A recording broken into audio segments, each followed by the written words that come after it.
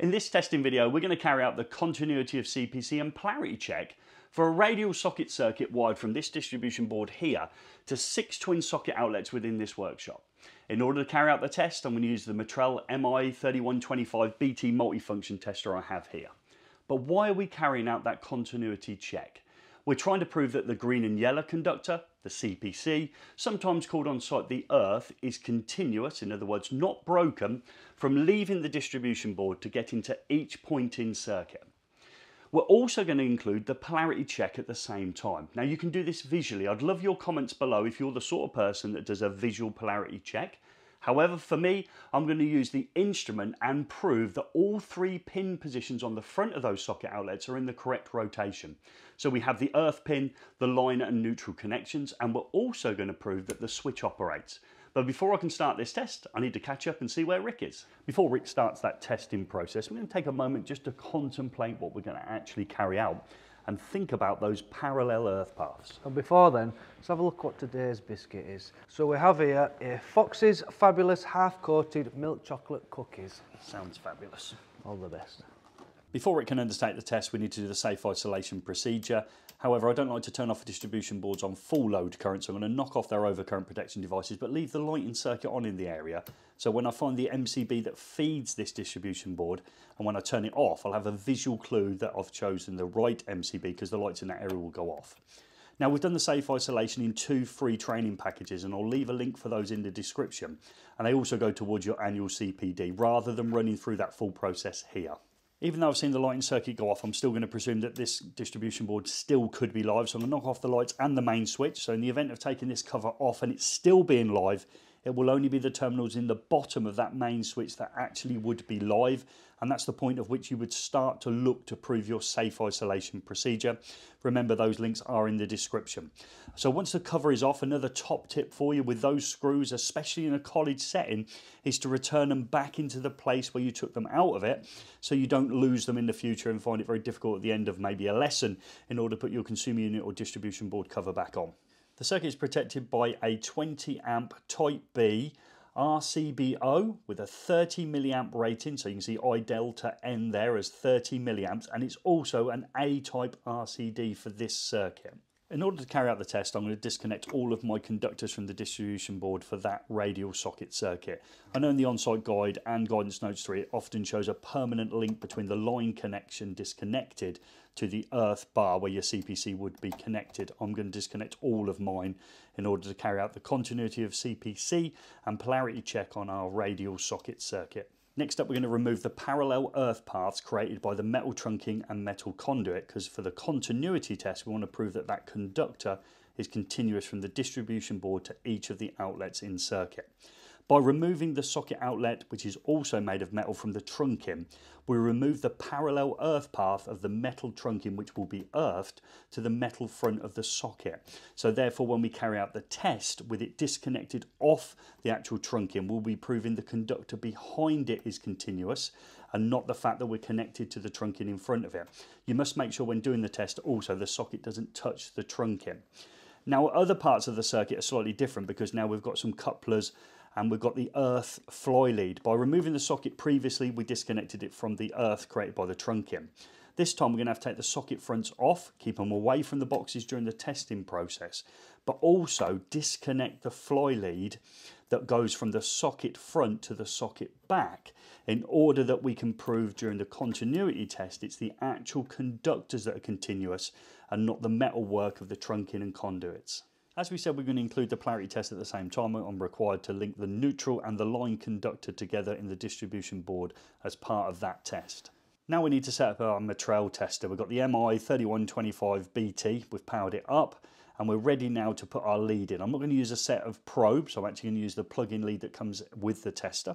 So once that's in, I now need to find the actual test I want to carry out. Remember, we linked together line and neutral.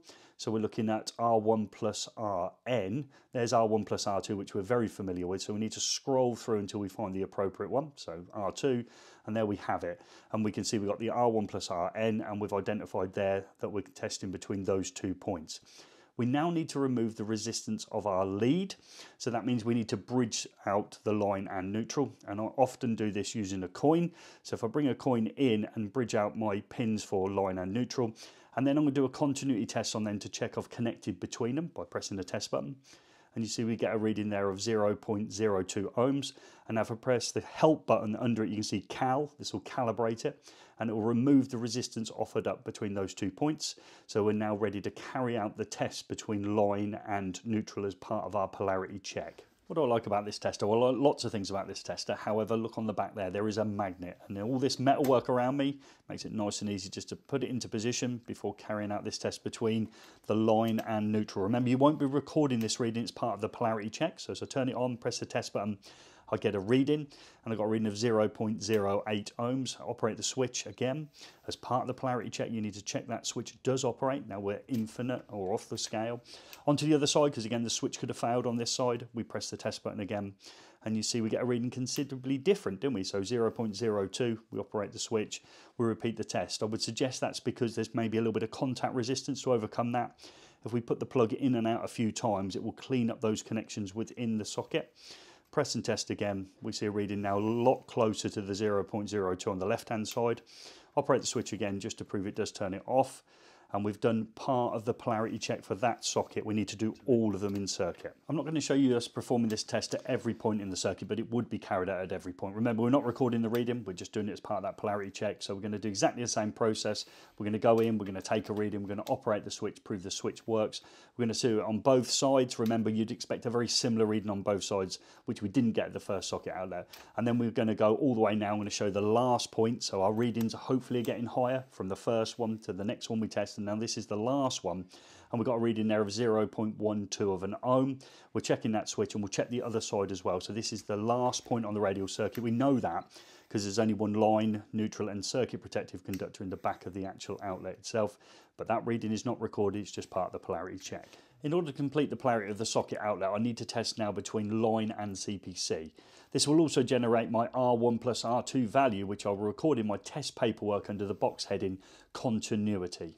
We now need to set up our Metrel MFT tester in order to do the R1 plus R2 test. So we scroll through until we find it. Again, we're going to remove the resistance of the leads. We've positioned a coin across the appropriate pins in the plug. We've pressed it, we've got 0.1 of an ohm. We press the calibration button, it will remove the resistance of the lead, and we're ready therefore to carry out that R1 plus R2 test. And you notice on the screen it also shows us that we're measuring between the line and the protective earth during this test. Again, we're going to start with the closest socket to the distribution board, and we expect the readings to increase as we move further away. So first one is 0.03 when we're measuring between the line and the CPC. Remember, it's disconnected from the trunking, which was a parallel earth path, and we're going to do both sides of the socket outlet as well, because we need to prove that that switch will operate. And then once we've finished the test, we do need to leave both the switches in the on position for a test we're going to carry out in a different video. We continue this test on all the socket outlets on the circuit. Remember, we're looking for the highest reading we achieved to be recorded as our R1 plus R2 value. We had 0.06 ohms there because we are further away from the distribution board. Therefore, there is more circuit cable, and it's that circuit cable that is offering resistance. So we expect to get our highest reading at the furthest point of a radial circuit. We've now worked our way to the furthest point in a radial circuit where we expect to get the highest reading because it's the longest amount of cable to get to that point. However, whichever reading was the highest would be the one that you record. And we operate in the switch. We're doing that polarity check. Remember, polarity is proving the positions of those pins. By testing between the line and neutral first, and then the line and CPC second, we've proved that all three pin positions must be correct. By proving 2 of 3, you actually prove all 3 are in the right place. So we can now record our reading for our R1 plus R2 value, R1 being the resistance of the line conductor, which we measured, added to the resistance of the circuit protective conductor, which was R2, as 0.13 of an ohm in the appropriate box in our test paperwork. We can also tick the polarity box. We did it through measurement, didn't we? In order that we proved the 3 pin positions were line, neutral and the protective conductor. Remember, if you do it visually, you must look at both the cable colours, 2 browns and 2 blues, but also the L and N in the accessory to prove visually polarity is correct. Just a case now getting the fly leads reconnected and the covers back on. Be really interested in your thoughts and comments. Do you use fly leads when you've got 2 fixed lugs in electrical accessories? Please make sure you leave those comments below as well. You're just saying I did this and I did that a lot. Yeah, I did, didn't I? In fact, I think I did it all, didn't I? We did most of it. I'm going to go get some biscuits. Well, Rick goes off to choose the biscuits that we're going to have in our next video. A little tease for that. As I look inside the distribution board, I can see all 3 conductors are disconnected on this radial socket circuit. However, one of them needs to be connected in order that we can carry out the insulation resistance test. And if you want to find out what that is, check out the video on screen just there.